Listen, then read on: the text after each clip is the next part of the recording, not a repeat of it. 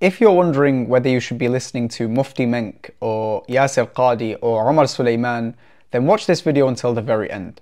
You see, we live in very, very strange times where anyone can just pick up a phone, make a TikTok account, post a video speaking their mind, whatever is on there, and they would reach thousands of people around the world.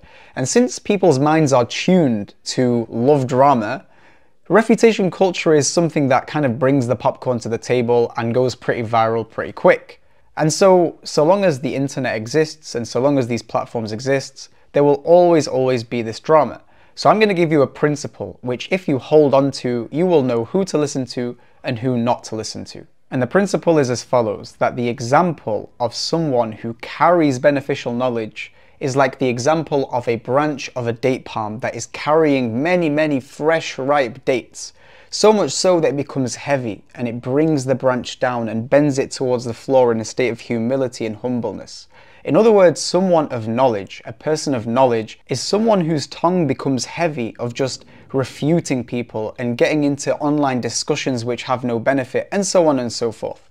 But the opposite is also true, that when you remove these fruits from the branch, the date palm stands tall and firm as if it's in a state of arrogance. And when that person speaks, you'll realize that all they do is just get into these little arguments and debates and refutations, and they don't actually offer anything beneficial to the people. As the Arabic saying goes, Al-insan kullama kathura ilmuhu qalla inkaruhu. That when a person increases in knowledge, his argumentation, his refutation, his neglect, and so on and so forth decreases more and more to the point where he becomes level-headed.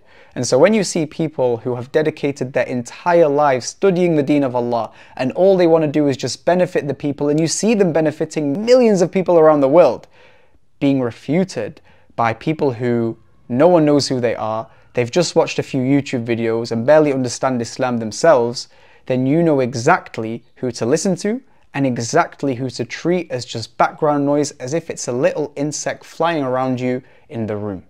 Hopefully that makes sense.